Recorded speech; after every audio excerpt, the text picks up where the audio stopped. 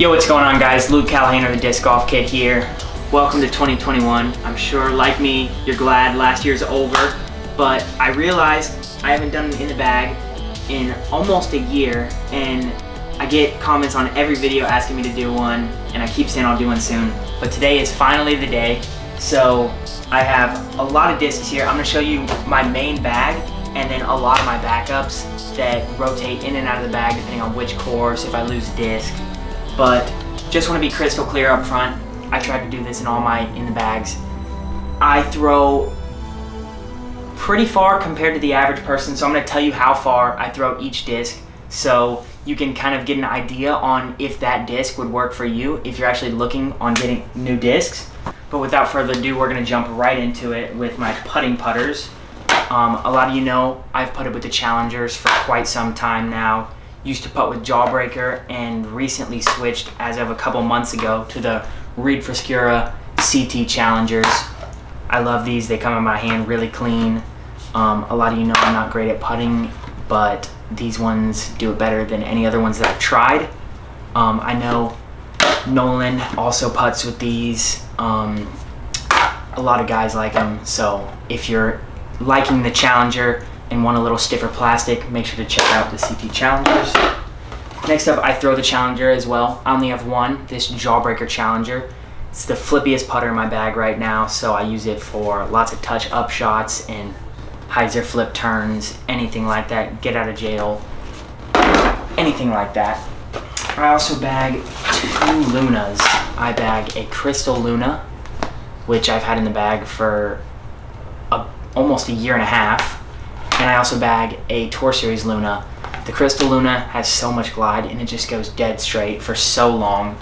All of my friends are jealous of this one. And then I also have the Tour Series Luna, which glides pretty far as well, but it's way more overstable. Not way more, but I'll throw this one hard and flat and it'll go dead straight, won't turn, but it'll definitely fade at the end. And if I put it on hyzer, it'll definitely fade. So I also love this one, more controllable in wind. Next up, my zones. One of my favorite discs in my bag. Got the DGK stamped zone that I actually aced with today. Aced hole number 4 at Cedar Hills with this guy. This one is pretty overstable. It's been in the bag for a while, but still has that finish right at the end every time if I'm flicking, which normally I flick my zones. Backhand, it's always gonna finish left. Love this guy. And then I also have my Austin Turner stamped Jawbreaker zone, which is dead straight. I use this for most of my straight forehand approaches or if I need an upshot to stick. Still pretty overstable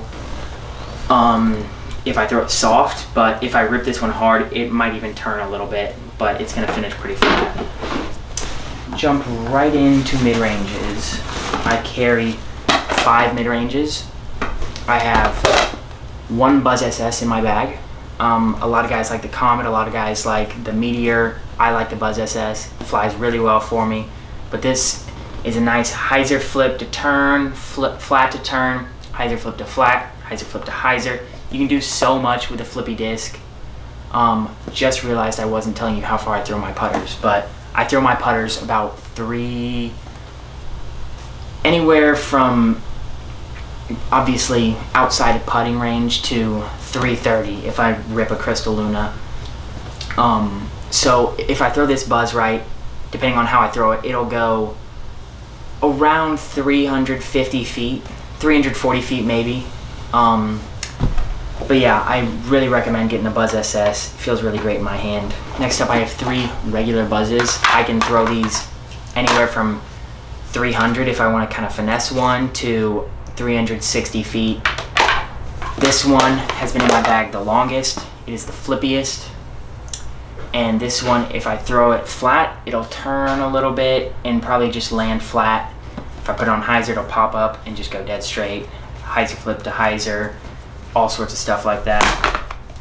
This one, I just put in the bag as of like a week ago. I've only played like 2 rounds with it, but it's pretty dead straight actually. Right out of the box, just dead straight. And then last up, got the DGK Buzz. This is the last DGK Buzz I have because I threw my other one in the water, but pretty stable. I'm pretty sure most of DGK Buzzes came out pretty stable, but this one is always going to finish left, and that's why I love it. And then last up, I have my Malta. Everyone needs something like that in their bag, a mid-range that they just know is going to finish left every time. I never forehand this disc ever, always going to be a backhand, and this saves me lots of strokes. Fairway drivers. Start out with my favorite fairway driver, the Raptor. Nolan. Raptors are better than Machetes. Start out with my flippiest. I have this 2019 Tour Series Paul Raptor. I've aced, I think, 3 times with this disc. This one is my money disc. If I had to keep one disc in my bag and torch the rest of them, I'd keep this one. I can throw this backhand, hyzer flip to hyzer, forehand, just dead flat, and then it'll hyzer out at the end. I love this thing so much. I would probably actually shed tears the day I lose this. So hopefully that doesn't have to happen. Next up, I have the 2020 Tour Series. These ones are pretty overstable, actually. This one, it's just pretty much kind of a meat hook. It can do flex lines. This is my go-to spike hyzer for a fairway driver, probably. And then last up, I have this Crystal Z run. It's stamped Z, but it's like a crystal fly dye run. Most overstable disc in my bag. Way more than that one, the 2020. I can put it on like that much ante, and if I give it the right height, not a ton of height, but like 10 feet of height, it'll flex out. So overstable. Everyone needs something like that. I've also aced with this one. Raptors are good. Go get a Raptor. I throw these Raptors about, it depends what line I'm throwing. If I'm throwing a spike hyzer, I can throw them to like 330 maybe. If I'm throwing straight flat to hyzer, they can go 360, 370 for me. But yeah, the Raptor is a great disc, and I would definitely go check them out. Last up, distance drivers. Start out with my main distance driver, the Zeus. Carry 4 of them. I can throw these up to 480 on like a nice full S flight. Sometimes less if I don't get on one, but like if a consistent rip is going to be around 480. This is my flippiest. This one, hyzer flip to turn. It's almost like a Hades. Not quite there yet though. Really good for rollers, everything like that. I love this disc so much. And this was actually one of the first Discraft discs I ever bought when I got sponsored by Discraft. So this one also means a lot to me. Next up, probably this guy, the purple guy. This one, if I throw it flat and hard, it'll turn a little bit and come back. This is probably my max distance right now, just because it gives me that perfect S flight. And I'm really loving this one. And then these two are pretty similar, actually. I have this DGK Ghost stamp. Actually, all these are DGK stamps. I have this DGK Ghost stamp, one of one in the world.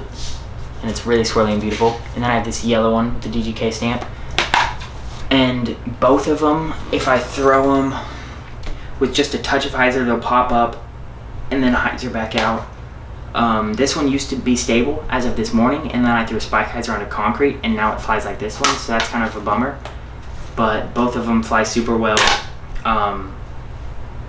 They could go either way. It really, like, there's barely a difference, but like, you guys know what I'm talking about. You know there's a difference, so sometimes I pick one over the other. It really just depends on how I'm feeling. Just realized that I skipped straight from my Raptors to my distance drivers. I have 4 more fairway drivers that I forgot about. So start with my roller disc, the Heat. I'd probably throw this as an air shot more than a roller. I live in North Carolina, as some of you probably know. Super wooded, so I love hyzer flip turn lines, hyzer flip to hyzer, big flat turnovers. Really so much you can do with this disc. Get out of jail. Yeah, and I can throw, if I max flex this, I can get it to over 400 feet probably. It has so much glide. Really good disc. If you throw anything around 300 feet, this will probably be like a perfect max flex for you. And then I have 3 Undertakers. This one's gonna be my flippiest. It's a nice DGK stamp. Totally wore off. It's been in my bag since I got the DGK stamps. But this one, hyzer flip to turn, flat to turn, hyzer flip to flat. such a money disc. My Undertakers go around 400 feet on a good rip. Maybe 380, 390. Next up is going to be this guy, and this one is pretty similar to that, except if I throw it on hyzer, it'll flip up to flat and kind of just stay there. And then if I throw it flat, it'll turn a little bit and come back. But yeah, just a little more stable than that last one. And then last up on the Undertakers, I have this first run Z Undertaker, which is actually kind of a meat cake for an Undertaker. I can rip this as hard as I want flat, and it's going to go straight most of the flight and then fade at the end. If I put it on Annie, it'll hold it and then pan back out at the end. But yeah, this one I'm really enjoying because it's pretty beefy. So I'm gonna jump into the backups. I'm gonna try and do that really fast because I know this is already a long video, so I'm not gonna say how far I can throw all these because I kind of just explained that. I'm just gonna take you through them, but first show you some of the things in my actual bag. Got a mini marker, range finder, another mini, shout out Eagles Wings. Open this one today, but gotta have hand warmers if you're playing in the winter. Ibuprofen, mainly for my dad, disc golf dad, because he's getting old and he always needs them. Earbuds. Do you have all a bag tag that I haven't even used yet? I haven't even played anyone for their bag tag yet. Probably should do that. Got a disc golf mask because 2020 things. And then probably the last thing I'll show you is this. I got this little retriever in a player's pack.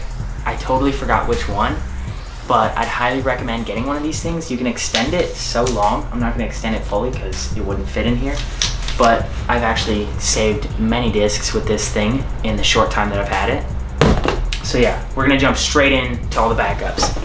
Gonna go through these pretty fast.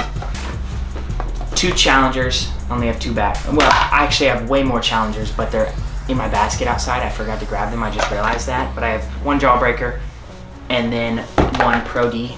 These are just throwing challengers. I don't use these as putting. All my backup putting challengers are in the basket. Yeah, then I have 9 zones. I have 2 Pro Ds, which are both pretty darn similar to my jawbreakers, Austin Turner zone. So if I lose that, one of these will probably go in the bag.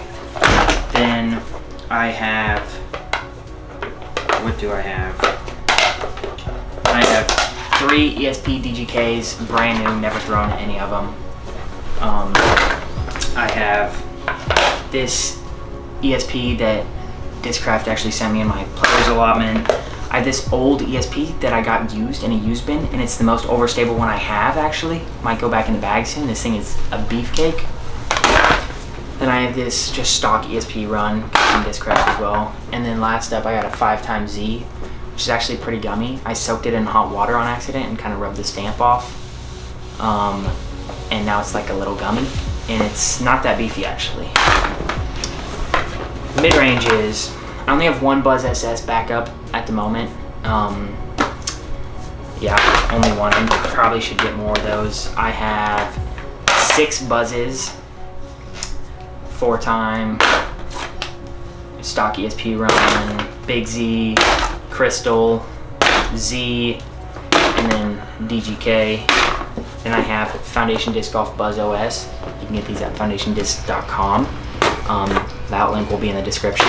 Then I have 2 Maltas. This one has a lot of glow tape on it because I just played a glow round and I had nowhere to put all my glow tape that I had on my discs, so I just put them all on this Malta. But I have 2 backup prototype Maltas. I haven't even tried the stock runs yet because I just know that I like the prototypes, so that's all I have at the moment. And until I lose all these, I probably won't try the stock runs. Alrighty, Raptors. I have this Z run that I found with no name and number, but it's kind of like a crystal-y Z run. And then I have this first run Z Raptor. I have this 2020 Ledgestone Crystal Sparkle Raptor, and I have this 2019 Yuli Raptor, which flies like a Heat. It's so understable. It doesn't fly like a Raptor at all. Kind of disappointing, but it's still there. And then I have 2 prototype Onyxes. I don't bag an Onyx right now actually because that first run Undertaker fits the slot, but if I'm playing a windy course or a more open course, this one will usually go in the bag because they're good discs. If you haven't tried an Onyx and you can throw over 400 feet, try one, you'll love them. I only have 1 Vulture in my whole collection of discs, and it's the 2019 Austin Turner Tour Series, and I bought it right before I interviewed him like over a year ago, and I got him to sign it. But yeah, shout out Austin Turner. That's 2 of his discs now that I have. Not last up, but I have this Z Machete. It's the flattest disc I've ever seen in my whole life. That's not even a Frisbee. That's like just a piece of plastic. I know Nolan's gonna like seeing this one, but whatever. 2 Undertakers. Both Z. This one is just a regular Z run. This one is another Foundation Disc Golf Undertaker. This one actually flies really nice. Again, go get those at foundationdiscs.com. Then I have a tracker given to me by Philip Bartholomew. Thank you, Phil. This one I actually need to put back in the bag. Don't know why I took it out. I love how this flies. But yeah, if you've never done a tracker, they're pretty overstable. And then last up, 2020 Tour Series Stalker, Haley King. I put this in the bag because I wanted something slower than an Undertaker, and I actually like this a lot, but I haven't found a use for it yet, so it's not in the bag at the moment, but I want to work it in. I just haven't needed it yet, but it's a great disc. This one's actually pretty overstable. I think all the 2020 runs were overstable. And some miscellaneous discs, or not, this is only miscellaneous disc. I have a Thrasher. Kind of backs up my pink Zeus. This one kind of backs up that. Yeah, hyzer flip turns, max distance crushes, anything like that. And then my Forces. I have this first run ESP Force, which flies like a Zeus. This one bombs. Really overstable. Team Discraft Stamp Z Force. I have the TI, which run is this? I don't even remember, but it's the 3-time Nate Doss run. These ones are all stupid overstable. I have this Kentwood stamped Force ESP with Phil Bard on it. And then I have this flat top Force. Don't know why it's so flat, but Phil also gave me this one. Don't know if I like it yet, but just got it, so we'll see. And then I have 8 Zeuses. I'm gonna run through these fast. Got 2 unthrown PDGA Zeuses. Have the 1057 rated, highest rated player ever, Paul McBeth ones. This used to be my favorite run. I might put this one back in because these are pretty stable. Got a first run Zeus. Got another first run Zeus. Got another first run Zeus. Got a really beat in DGK Zeus. And then I have a prototype Kong. Yeah, I think that's it. Wanted to show you guys this though. Just got this put in. Finally have all my discs organized. So this will be in the background of a lot more videos. But if you guys are new, thank you for watching. Don't know how many people actually made it through that whole video.